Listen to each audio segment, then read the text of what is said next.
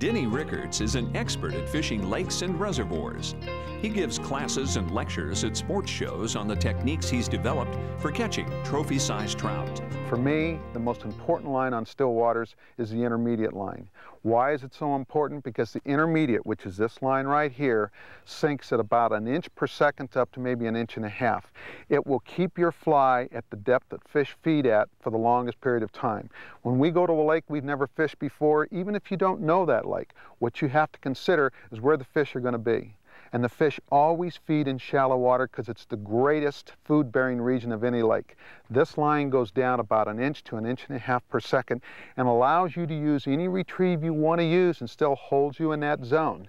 Let's give you an example of what I'm talking about. If you use a fast sinking line that goes down 3 inches per second, let's assume that the fish are underneath that water from 4 to 6 feet. That's 24 inches between 4 to 6 feet down. That 24 inches, if you're using a fast sinking line that goes down 3 inches per second, if your mathematics are the same as mine, you only have 8 seconds, folks, in which to hold that fly in that zone. Why is that important?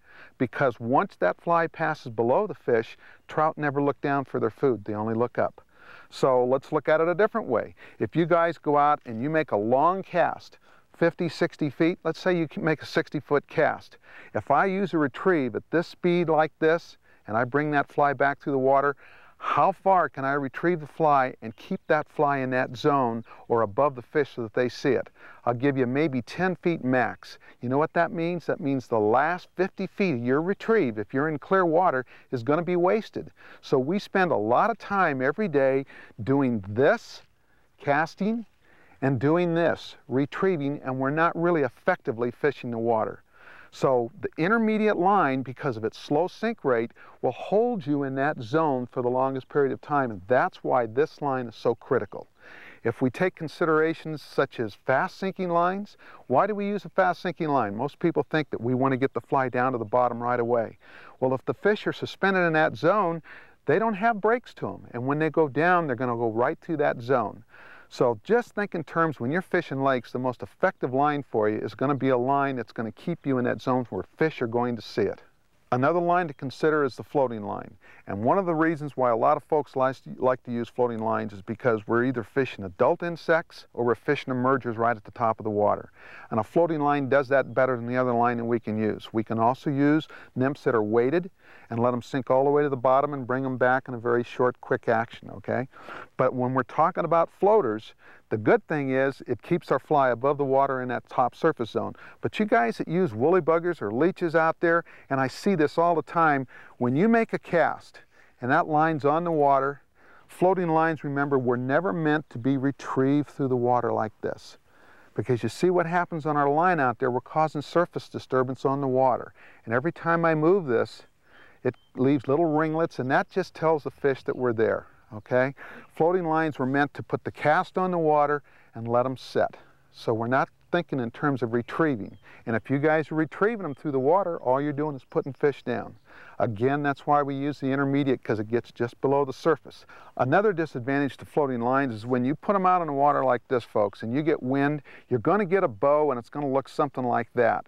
And that bow is going to cause drag, just like it does in a stream or a river. And when that line is starting to bow down across the water in the lake, what happens to our fly? It's moving in an unnatural manner. So think in terms, if you're going to use a floating line, only use it for adult insects, for emergers, unless you want to use a weighted fly, such as a chronomid, and you want to bring it back in a hand, twist, retrieve, that sort of thing. That's what floating lines are for. But always remember the conditions that you face when you're on a lake, that's the real key consideration, because that'll dictate what line you want to use. A third line that we use on lakes has to do with the stillwater line. What is the advantage to this line? When you guys pick up this fly and you false cast over fish, you notice that there's no reflecting light here because it's all clear.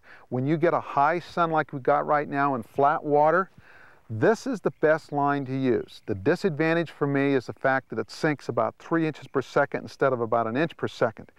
And it has a little memory to it. Even though it's early in the morning or whatever, you'll try to stretch this out and get that memory out. But here's the real key advantage for the line.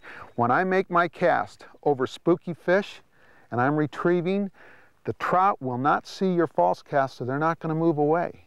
And because this thing is all clear see-through, it's just like using a 90-foot leader. So I can retrieve, even though it's going down faster than I want, I can still retrieve this line fairly slow, or I can bring it back fast.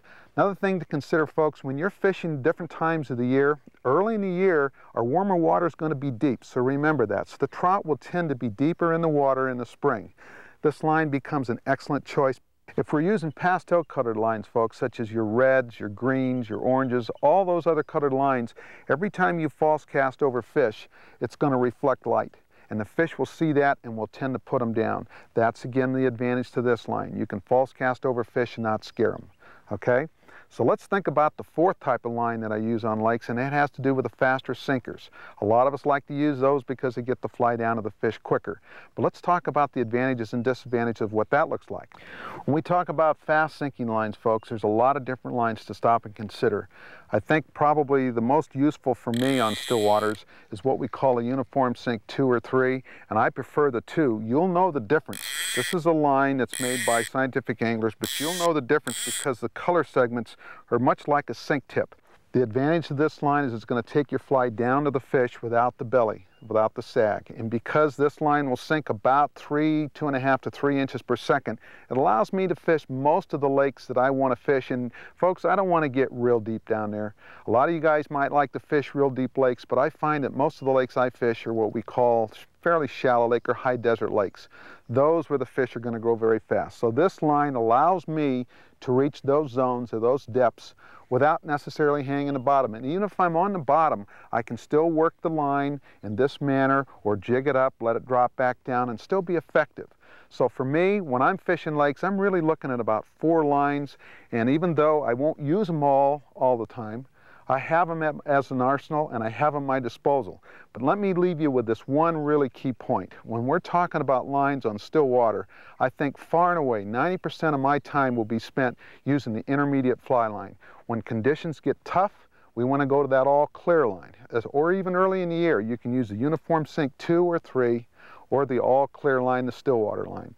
The only time I'm going to use a floating line is when I want to fish adult insects or those that are in the surface film, or if I want to get that chronomid or a weighted mayfly down on the bottom, then I'll use it for those purposes. This is just one of many lessons you'll get from Denny. They're truly worth remembering if you want to catch more fish on lakes and reservoirs.